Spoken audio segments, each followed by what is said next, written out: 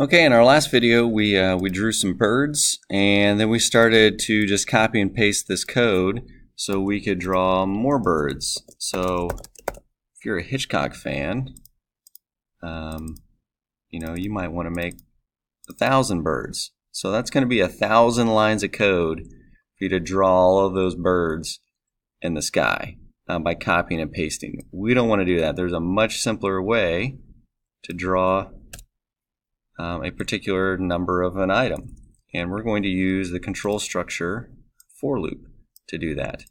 So hopefully you've learned what a for loop does. I'm not going to really explain it here, but I can essentially copy that draw bird function into here. This is going to iterate through this for loop from 0 to 4 and increment by 1 every time. So essentially it's going to create 4 birds, which we can see that. If you want to draw 100 birds, then all you do is change that number there to 100. If you want to draw 1,000 birds, there you go. You've got birds, lots of birds in the sky. So makes it really easy for you to change the number of birds that you're drawing on your screen. So I think 40 is a pretty good number of birds there. And again, they're all random because it picks random numbers here. We could actually create a function instead of just draw birds. We could use a function with a parameter.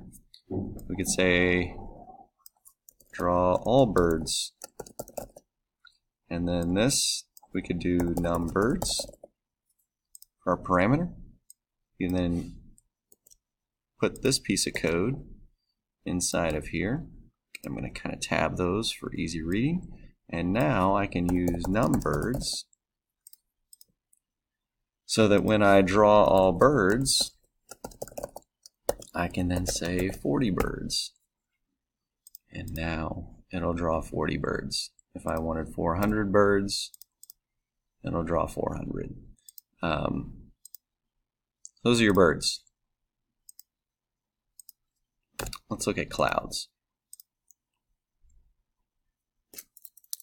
So I'm going to do some work on paper to kind of get you ready to draw a cloud, and then we'll draw a cloud here. So, okay, I have found the easiest way to draw a cloud in AppLab is to draw a series of circles that are random in size over a distance. So if I wanted to start, let's say, at an X position of 50 and end at an X position of 100, and then if I wanted to start at a Y position of 25 and end at a Y position of 75, and then I essentially am going to iterate going this direction, randomly placing a random size circle all along here. So it basically puts all these white circles as it draws across like that. From a number for a length and then a height here of 25 to 75, something along those lines is really what I've found works quite well. Now you could change the opacity of the white, and that would look kind of cool. I've not done that yet, where it's a random value, and then when they stack on top of each other you have some thin areas and some thick areas. I've not done that, but we could give that a shot when we're making our clouds today in this one. So here's really what I first want to start doing is I want to just go from left to right, and let's just place circles left to right. Let's start there. Okay, so it's going to basically be a straight line. It's going to look like an ellipse when you put all these circles next to each other. So we'll start there, or actually dots. They're going to be just dots. And we'll make them the same size to start with. Then we're going to make them dots of random size as we go across. And then what we'll do is we'll manipulate the up and down factor of them. So now it makes those dots of various sizes now in the Y direction as well. So that's kind of the process that I usually like to go through when I'm creating an item. I think through, okay, how do I want it to look? Let's start doing something easy, and then we'll gradually increase complexity as we go. So that's a good kind of philosophy of programming, is to do it in that order. So I don't really care about the birds right now. I know that works. I'm just going to comment that out. It's going to give me a warning saying that, hey, you're not using this function. That's fine. We'll uncomment this when we're ready to see that. So let's see. We want to, again, do a pin up and a move to. So I'm just going to go ahead and copy and paste these. And then I'm going to move to, let's move to a y value of 75 and an x value of 50. Okay, I'm going to get rid of this hide so I can actually see where my cursor is. So perfect. That's where I want to be. I'm now going to draw a series of dots. So I'm going to do a dot with a radius of 5. And I need to make it white. So I need to do a pin RGB.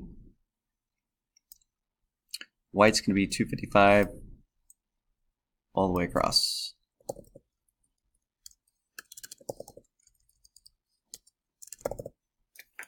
Let's check out where we're at.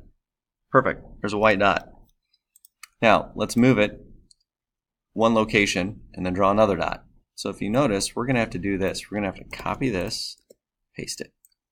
Copy this, paste it. And now we're going to go to 51 and then draw a dot. And then, so I'm going to do this just so you can see what is really going on here.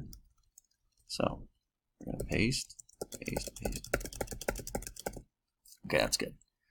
I think you'll get the picture.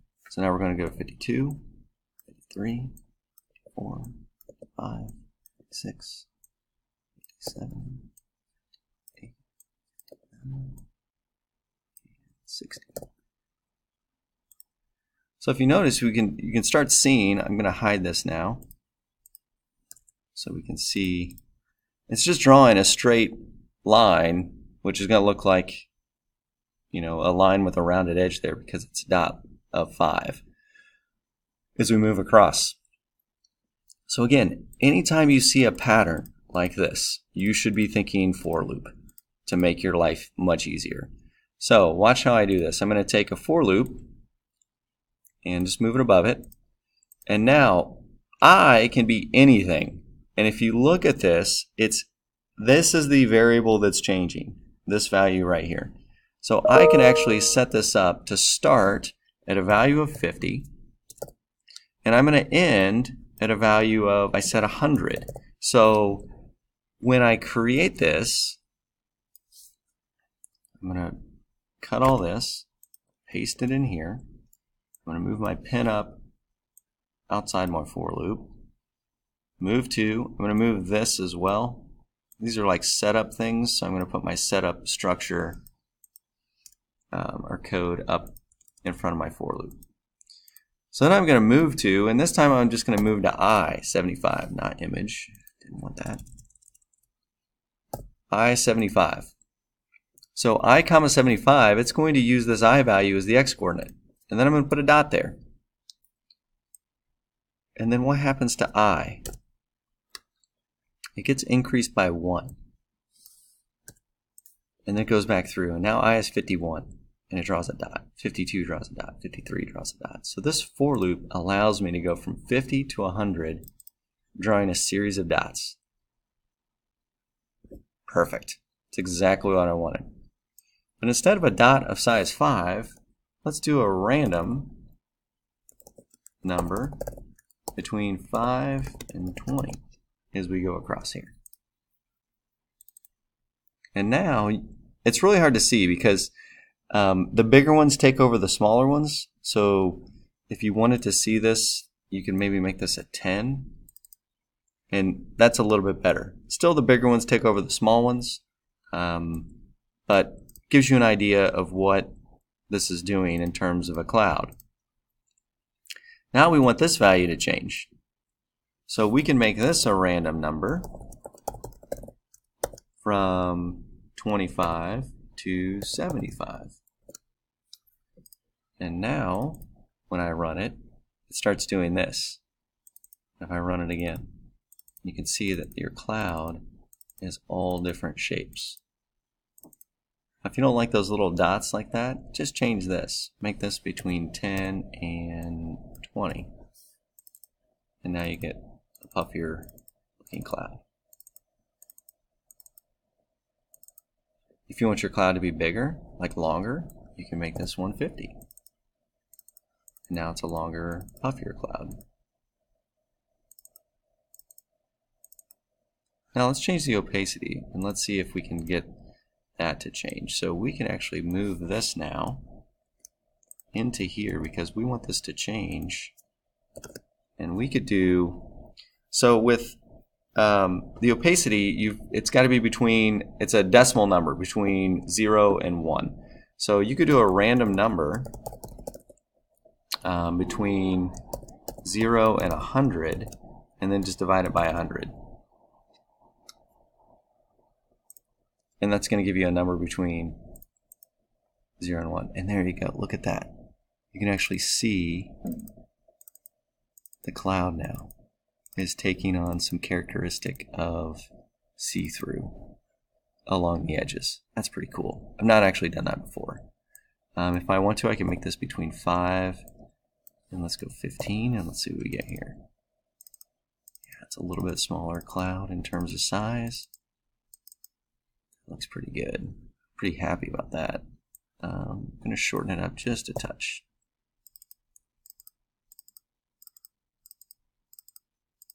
Yeah, those clouds look great. I'm pretty thrilled with that. So, if you want to do this, this is great. What if you wanted to do multiple clouds? Well, you could do a couple different things for multiple clouds. The easiest is just to copy the for loop. So if you wanted to put a second cloud up here, just copy this, paste it, and now instead of starting at an x value of 50, you might want to start at an x value of 250.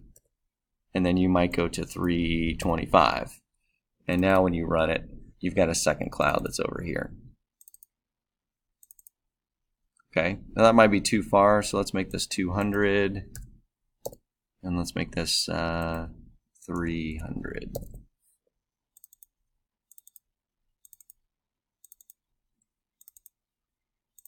And there you go. You have a second cloud.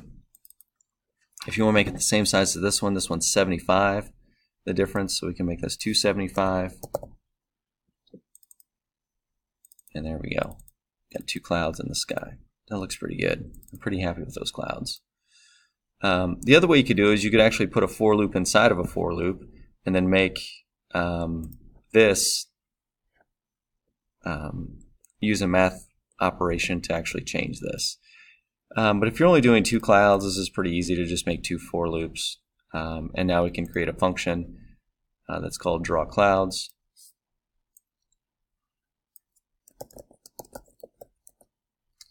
And then we're just going to move these into here. And again, I'm going to do some tabbing on those. And another good thing, I'm going to copy, I'm going to paste that here. So we pin up as we move to that new space. This looks pretty good. I has already been defined. So since you defined I in this function here, you don't need to define it a second time with the word var. So you could just do that without the word var. I'm going to do a draw clouds.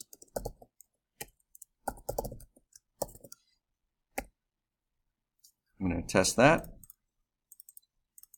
Perfect. And then I'm going to draw birds, and you're going to see an issue here. You'll notice the clouds cover up the birds. So if you want the clouds in the background and the birds in the foreground, you just need to move the birds after the clouds. And that will then put them in front of the clouds. That looks pretty good. That's a lot of birds. Let's go back to 20. Yeah, that's better. It's pretty good. I'm pretty happy with that.